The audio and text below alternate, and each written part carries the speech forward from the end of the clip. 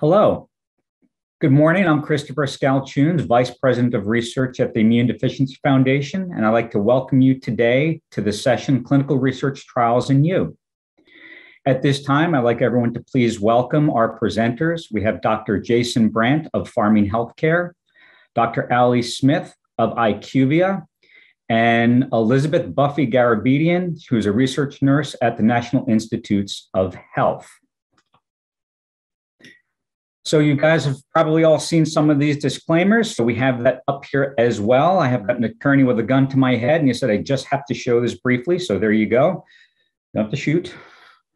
All right, this is one of my favorite quotes, and I've used this last year at the Rare of the Rare. I use this everywhere, quite honestly. So here's the quote. Doctors pour drugs of which they know little to cure diseases of which they know less into patients of whom they know nothing. So that was Molière, and he was a French actor and a dramatist, right? And, things have changed over the years, right? And more, obviously this is less and less true, particularly among some of the great presenters we've had at this conference. They know quite a bit of these things and want to hear the patient perspective. But the point is, without your participation, without your being involved in these things, nothing happens. Of patients whom they know nothing, right? There would be no new treatments without your participation in trials, no therapies or medicines, certainly no cures that are on the horizon, and no improvements in our lives and lives of our loved ones. Every single one of you is critical to making this happen. But we need your help, right? So your participation in clinical trials or in research studies, whether they be surveys or individual interviews with folks, can really change the future for us. Your experiences, your history, your wants, your needs, they can all become data that we need and the government needs to help approve the medications and the therapies that we know can dramatically improve the lives of ourselves and of our loved ones. You can choose to be part of this. With that, I'm going to go ahead and turn this over to our first presenter, Dr. Jason Bradt. Jason, please go ahead and take it away. Thank you, Chris.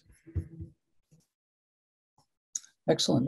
My name is Jason Bradt. I'm a medical director at a pharmaceutical biotech company called Pharming, based out of the Netherlands. We're going to briefly introduce you to Pharming, just so you know who we are. Then we're going to talk about how biotech companies get ideas for new products.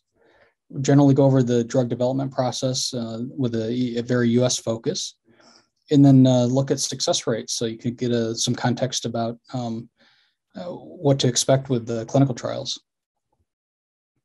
Obviously, this presentation is my own views, and this presentation is largely from a US perspective. So Pharming is a relatively small company. It's been around for over 30 years, but is fairly new as far as developing products. It is a global company, and we are commercial stage. We do have a product that's approved in the United States, and we're developing products for rare diseases, new products in highly unmet medical need areas. Our CEO is over in the Netherlands. His name's Simon. He's a physician, which is kind of unique. And our company's strategy is to be one of the leading biopharmaceutical companies offering treatment options for patients with high unmet medical needs, particularly in rare diseases. So in general, as a company, how do you find new ideas? How do you look for possible products to develop? If we look at this Venn diagram at the top at 12 o'clock or noon, basically you have to define an unmet medical need. So you have to talk to patients, you have to talk to caregivers and care partners, talk to the medical community, and find true unmet medical needs where there aren't available options, or the options that are available just aren't meeting the needs of the patient population. So then moving to the right, we have to figure out, once the unmet medical needs identified, how does this happen? What's the biology behind it, which we call mechanism of disease? We have to clearly define the underlying process for the disease so we can find a possible target in that process to develop a product for. So once we develop a possible target, we have to screen thousands, sometimes tens of thousands of possible solutions for that target. So these compounds that you see, we'll show a slide in a minute that shows the screening that has to be done just to find one that might possibly improve the disease state. And then once you found a compound, you have to do things to optimize it. Currently, in one of the clinical development programs we have to develop a pediatric formulation of the compound, which requires work because a significant number of the patients are in a pediatric population. And then after you've done all this, you spend time and research money. You have to determine if there's actually a market. As a company, we have shareholders. We have to make a profit. So we have to determine if we can actually have a sustainable business or market once we determine a possible area of unmet need. So this is a typical slide you'll see. The big red bubbles show the number of compounds at various stages, going from left to right. The left side of the slide is preclinical, which is not in humans. And then in the middle of the slide, you have clinical trials, phase 1 through 3. And then on the far right, you have FDA submission and review to see if you can get a drug approved.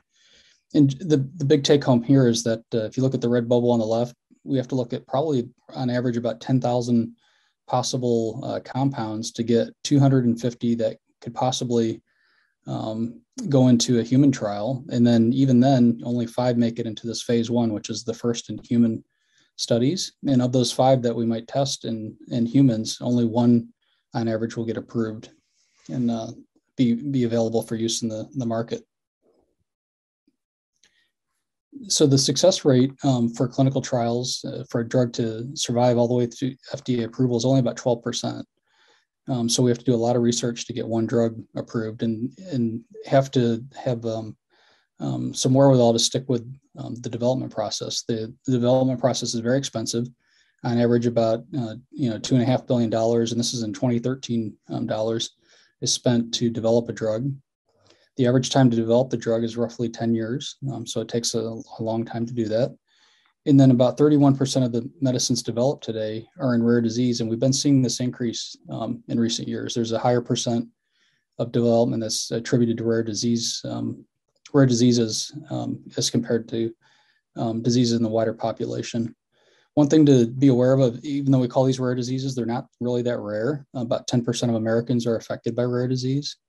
There's over 7,000 rare diseases known to exist, and many more are being identified every year. And then about 95% of these rare diseases don't have a treatment that's approved in the United States. If you look at what pharmaceutical and biotech companies have to invest, to make sure that they can get products to market. If you look at the very bottom line, this S&P Total Market Index, on average, a company in the U.S. across all industries spends about 2.5% of the revenue on research and development. For pharmaceuticals, that's in biotech, that's at least 25%, sometimes a lot higher of the revenue. And some of the companies actually don't make revenue, and they're completely focused on R&D. So in summary, biotech companies expend a significant amount of resource, both in people and time and revenue, to develop new products. A lot of companies nowadays are highly focused on unmet medical needs, particularly in rare disease. The product development pathway requires many years and considerable investment to get a product to market. And there's a high rate of failure. It can be frustrating, but things haven't changed over the years. The rate of failure has been pretty consistent, and a lot of work needs to be done just to get one product to market. Again, just to reemphasize that even though we characterize things as rare disease, if you look at rare diseases in general, they're pretty common. So there's a lot of unmet need. And then rare disease is a growing area of focus in new product development, I think across all possible indications, all possible therapeutic areas. There's an increased emphasis in rare disease, and it's increasing year over year. And then I'm going to turn it over to Allie to speak about clinical research organizations, very important partners for us as pharmaceutical and biotech companies, and making sure that products get developed.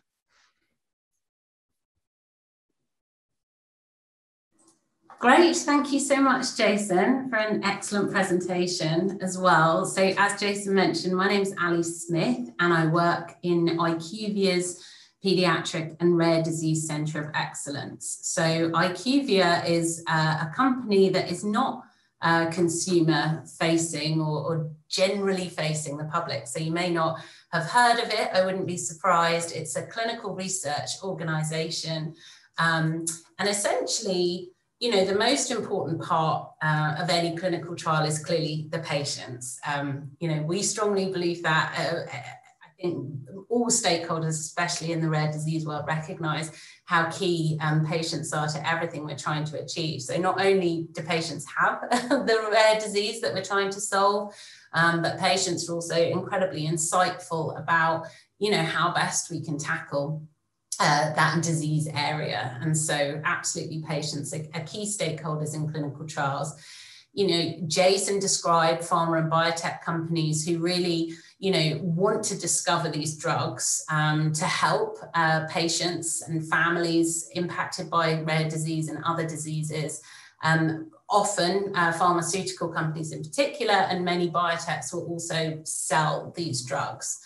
But when it comes to actually testing the drugs in humans, there's a lot of different people. It's actually phenomenal how many people are involved in making sure that human drug testing is safe and that we're not wasting any data and we're doing everything to the highest possible ethical standards.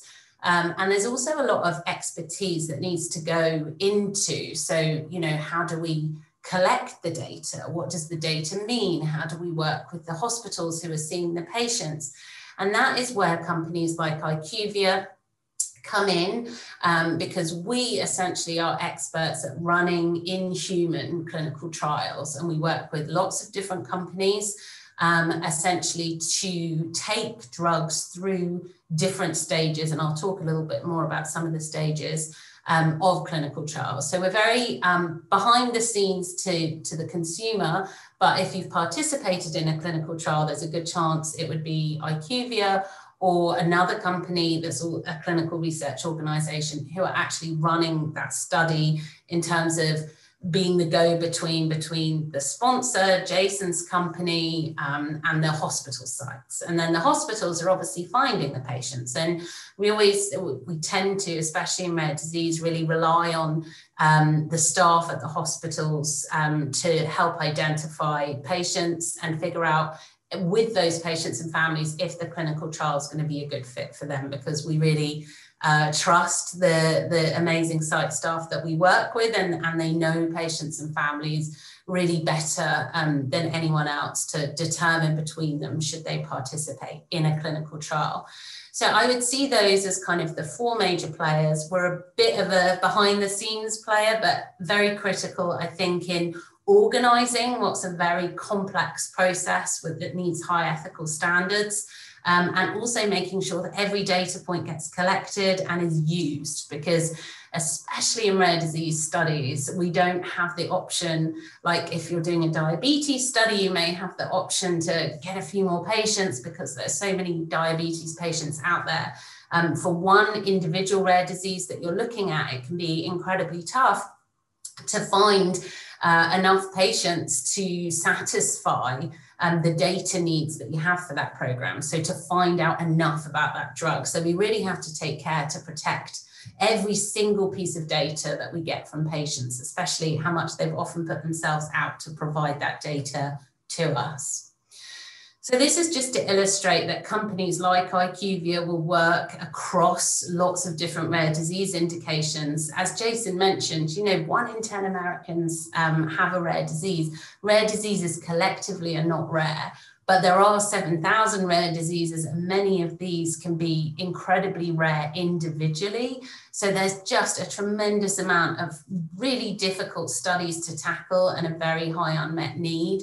And that's again where this kind of expertise of being able to understand for each of those rare disease indications how we can help bring products to market, or how we can help get those clinical trials recruited on behalf of companies is really useful, because really rare disease is a completely different space from other, I think, indications. And I think this goes, you all in the community know, I think this goes back to when you get a diagnosis, or when you're in the diagnostic odyssey struggling to find a diagnosis. If I go back to the diabetes example, a patient who presents with diabetes may actually have been diagnosed pre-diabetic, their primary physician will be anticipating their progression to diabetes. They'll know a lot about the disease condition. If the patient unexpectedly has to present at A&E, for example, ER in the US, then a lot of people will know a lot about that disease. There's a lot of support in the community. And as you all know, in rare disease communities, there's less support outside of that immediate community in the general public.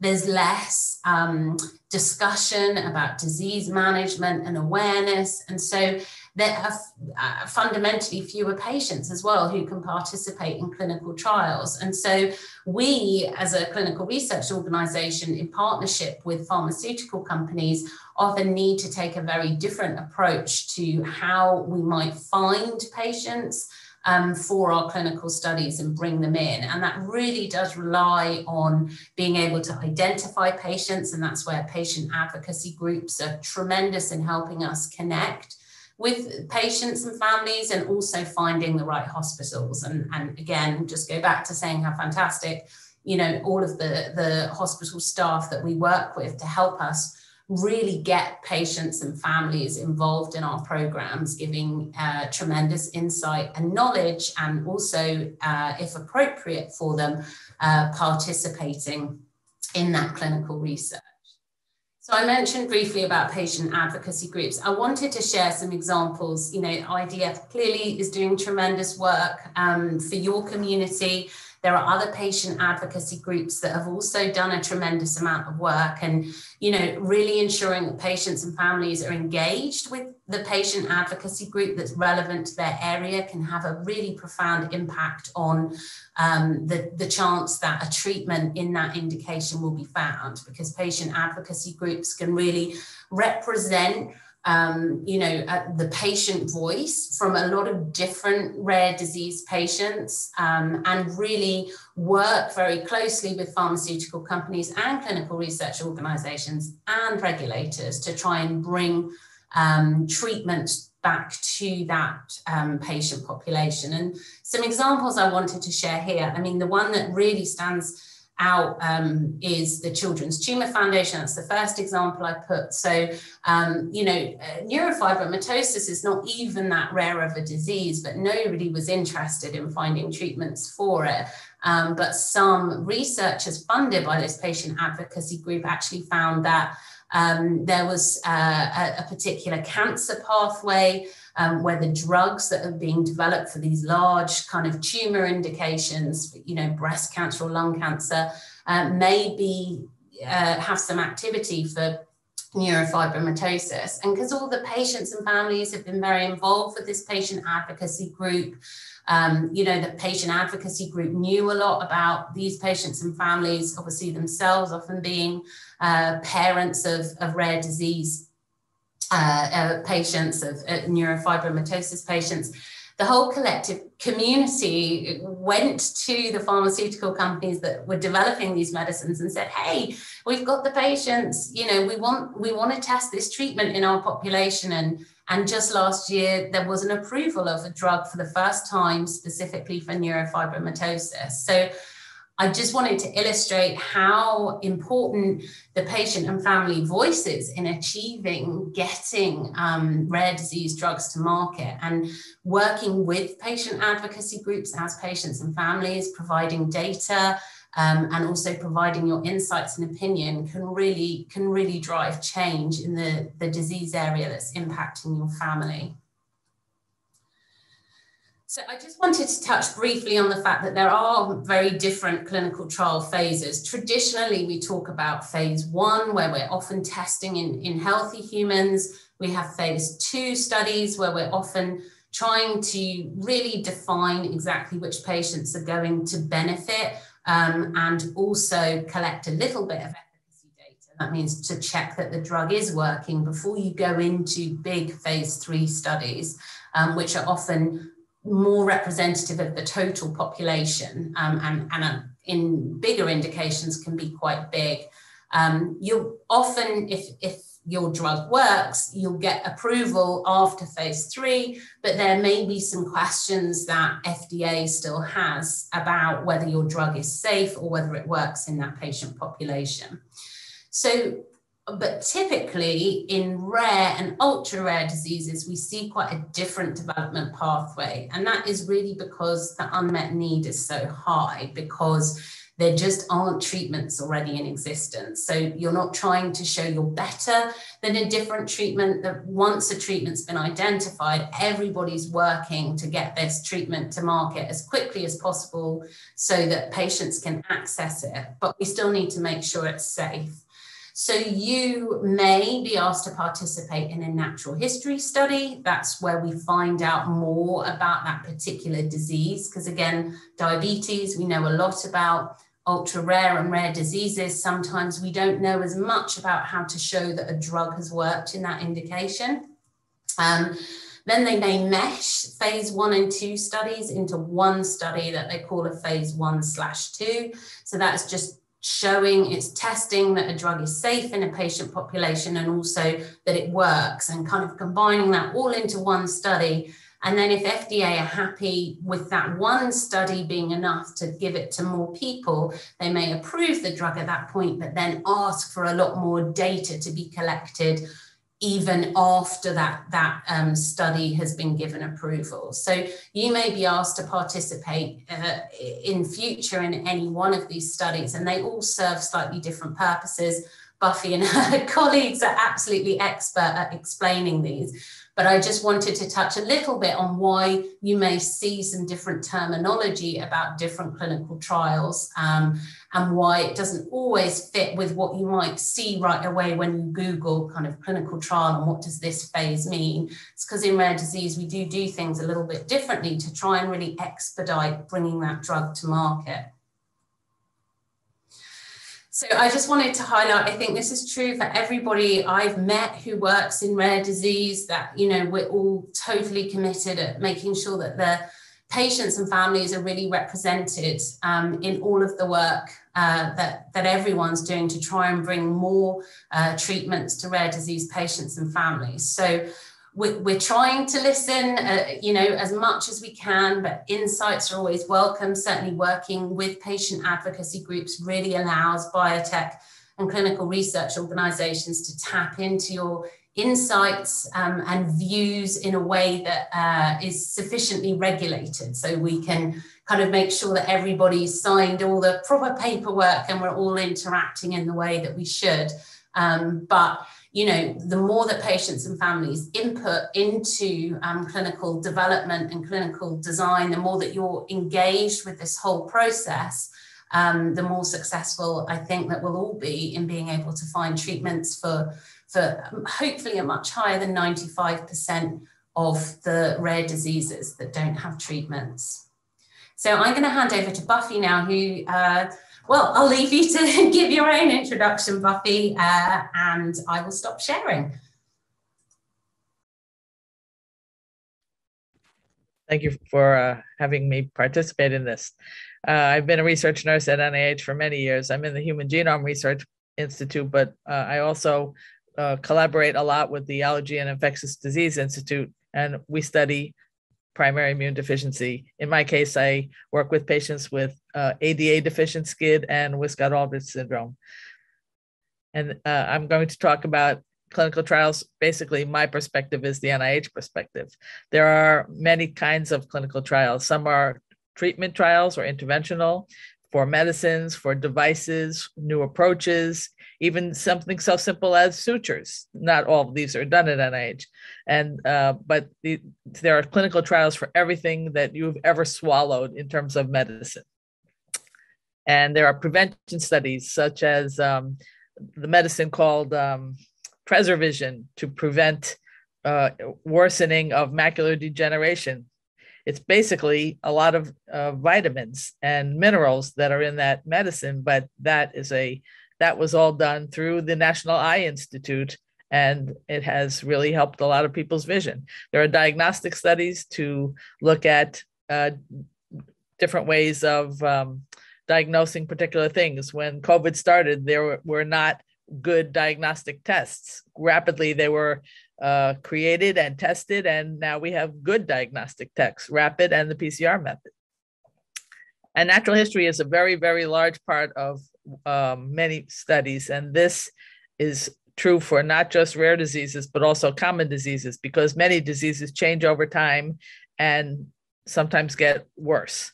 So it's interesting to study that. And then at each phase, there might be other trials people could enter to attenuate some of those changes. This is the National Library of Medicine, which is one of the 3 national libraries. It's located on the NIH campus and is one of the 27 institutes that actually make up NIH. The NLM is the world's largest collection of biomedical literature and a great use of your tax money. Billions and billions of searches are done through their more than 50 databases by people all over the world. And they created a file called clinicaltrials.gov. Next, please. Clinicaltrials.gov is a superb database that contains thousands and thousands of clinical trials, all easy to search, all free to search. And this is where you can go anytime to enter simply your condition or some variety of your condition, and it will pop up with thousands of results that you can take to your doctor or your healthcare provider and talk about. And if you're interested in participating, sometimes your doctor will use this and present these to you. But the most important thing to realize is that this is just raw data. These are not vetted. There's no qualification. Because it's in clinicaltrials.gov doesn't mean that it's approved by NIH. They're not all NIH studies. They're just all studies. Many are funded by NIH or other academic medical centers around the country, around the world. There are studies going on every continent. Every country has studies. So sometimes people would choose something based on their geographic location. You have to just decide how far do you want to travel. There are all kinds of eligibility criteria and non-eligibility, exclusionary criteria. You just have to go through each one that might be applicable to you. And a trial is a protocol or a research plan. And this describes everything that will happen in the study, step by step. And some are interventional, some are observational. It just depends. And they're all phases. Phase 1 are the smallest studies with the least amount of people, that the primary goal is to determine dose.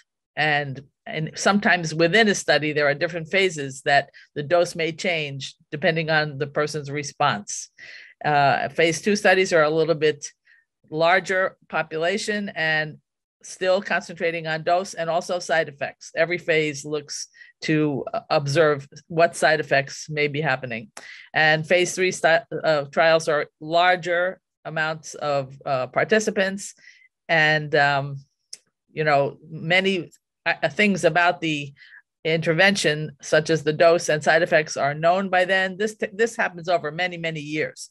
So phase 4, the final stage, is often the last stage. Things are well known for the effectiveness, and the companies are preparing to collect and analyze this data before it's presented to the FDA for something to be approved. And all of these trials do not start without animal studies well before this, that also take many years.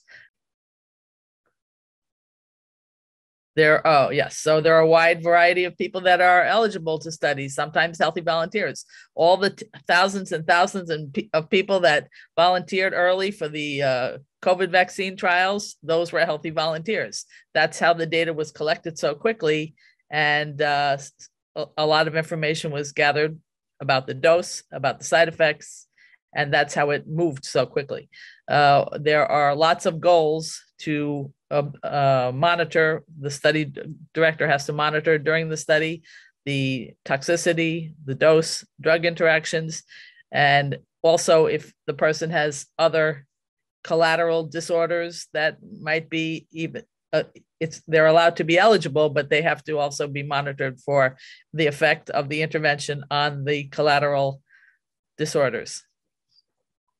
So there are, as you can see, there are studies all over the world, and this database has been in existence since 2000. It is a federal regulation that investigators have to enroll their study in clinicaltrials.gov, and then subsequently, when there are results of the study, those results must be entered into the database also by law. It's updated nightly, and it is heavily, heavily used. This is a vital resource for clinicians and for the public to use anytime the need arises. So the uses of this are to identify trials of interest for a person or a community, to track the progress of a trial. Maybe a doctor would read about the results of a trial in a journal, but wasn't familiar with that investigator. So this is a way to identify collaborators, because maybe they're interested in the same thing. And when you open when your screen shows results, you'll be able to see trials that are closed, or that have results, or closed that don't have results, or open or yet to open. There's all different levels of trials that you can investigate. And remember what I said before, that these are not vetted. These are for you to take to your healthcare provider and talk about and ask questions, ask lots of questions. What is going to be done in the study? How is it going to be done? Where do I have to go? Is it going to cost me any money? Generally, there's no charge for much of the study, depending on where you are. How long will it take? Who's going to monitor me? These are all investigational trials. However, you may withdraw at any time without any consequences or repercussions to you.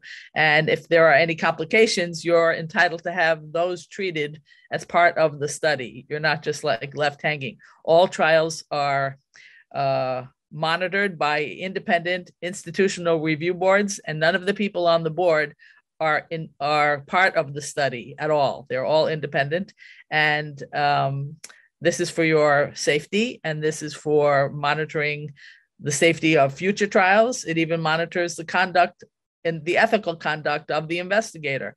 And this is deliberate. These review boards are in every institution, and it's a requirement. So this is something that people participating in clinical trials should be reassured of. They're not just like going into a black hole with a doctor they just met, and there are important and complete levels of safety. This is a sample screen how you can start your search. You go just clinicaltrials.gov, you type in the little box, and think of other ways that your condition is expressed. So there's a immune deficiency called Job syndrome, and you can put in JOB, and or another way to describe this is hyper IgE syndrome. So you can type all that in, or you can write HIES, and you will get probably similar results, but sometimes something will pop up because it's very text sensitive. So there are other organizations that exist to provide support.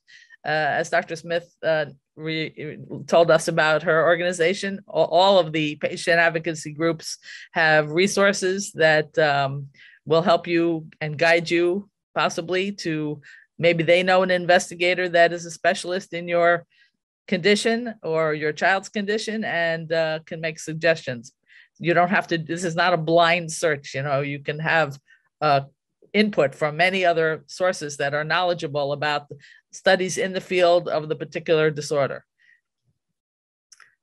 So continue to ask questions of the investigator if you click on one of the results that come up at the very, very bottom, generally is the contact information for the investigator, and also the information for the study nurse or study coordinator. And it's another way that you can learn more, but definitely talk to your doctor or your healthcare provider about participation in any study, no matter what phase it is, no matter how simple it is, because these are all important. This is how science grows. This is how people make progress in terms of new treatments being created, new diagnostics being created. It can't happen without people participating in clinical trials. They can't ever get approval to go forward by the FDA without having this data from this research. And your participation may benefit you and may not benefit you, but definitely science will learn. Everybody hopes that it will benefit them or their family member, but you have to go into this with an open mind that you may receive benefits, but you may receive risks. So these are things to talk about with your healthcare provider. More questions to ask: who's funding the study? When do you get results? Who will oversee your care? What are your options if you are injured? These are all questions to ask of the investigator. And, mostly this takes time to think about, talk about with your family. You have to know the answers to all of these so you'll be comfortable participating. And you have to be comfortable with the doctors that are going to monitor you and treat you.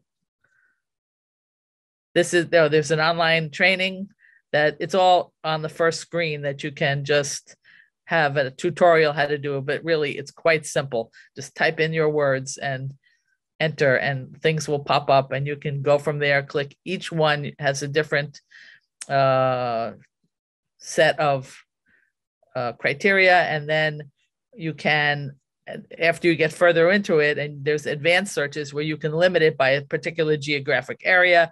If you only want to stay on the East Coast or the West Coast, or if you are in another country and you want to just limit it to that country or to 2 or 3 countries around your country. And this is just logistical for travel purposes. And how are you going to get to this? How are you going to get to the site? Is it inpatient? Is it outpatient?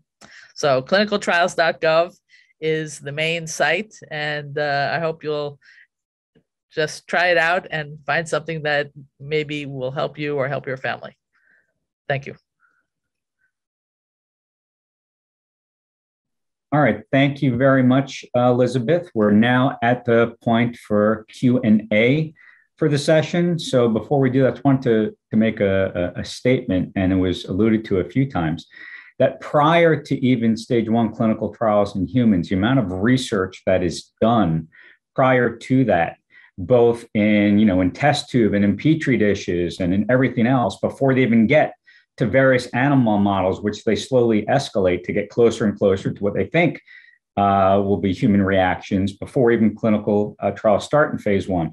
So there's a whole entire process that goes before that to try and as best as is possible make sure that by the time the first human is participating, that they have a reasonable expectation that it is going to be safe. And those are the very first things that they test for anyhow. So with that being said, I've got a few questions. Let's see here. We've got one. I think I'll direct this towards Jason if I can. Does the FDA give any allowances for rare disease product development due to the uncommon nature of the disease? No, that's an excellent question. The textbook answer is no, that any product that's developed in the United States has the same bar for safety and efficacy, whether it's for 1 million people or for 300 people. In reality, however, if you're doing clinical trials to develop a product in 300 people, there's only so many people you can study. There's very limited availability of patients to enroll in clinical trials. So if the biology makes sense, there are allowances that are made for modifications of clinical trials that make sense so that we can get therapies to patients. Prime example is a disease with 300-400 patients may only be tested in 20 or 30 patients, which would never happen in a disease that's indicated for 1 million people. We do much larger clinical trials, and it may not go through all the phases. So some of the phases may be combined that we talked about. Ali showed a nice slide where phase 1, 2 was combined. I've seen phase 2 and 3 combined. And the intent is to make sure that if a therapy is going to work, that we make sure it's safe and efficacious and are able to get it to market. So the FDA is very reasonable in their discussions about getting a development program to make sure that we can get something to market. Excellent. Thank you for that. We have another question here. This is directed to Ali. Can you please expand and tell us a little bit about how you find the hospitals who carry out the clinical studies? Sure, absolutely. So it's absolutely key that we're working with the right hospitals, as I mentioned, because although patients, Buffy did a great job of explaining on clinicaltrials.gov, patients can look for clinical trial sites.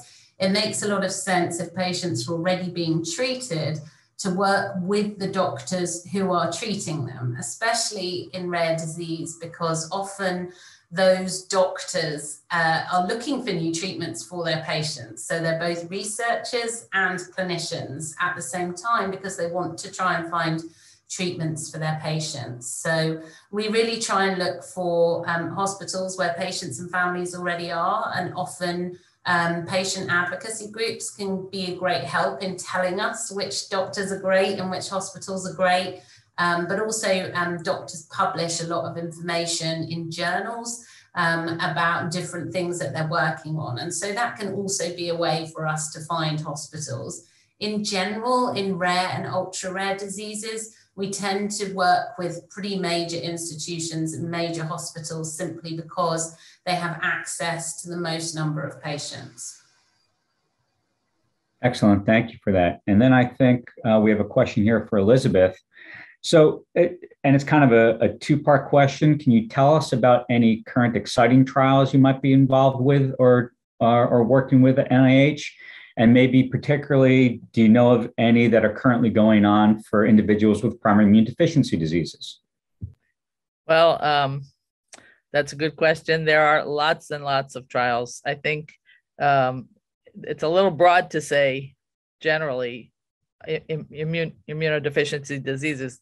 Doctors at NIH really are very much specific to a disorder. They don't generalize, except for one doctor who, well, two doctors that do bone marrow transplant. There is an expanding amount of interest in treating bone marrow with bone marrow transplant for immune deficiencies, not any specific one, although there are protocols just for specific ones. But mostly people study one or two very limited disorders in the same area.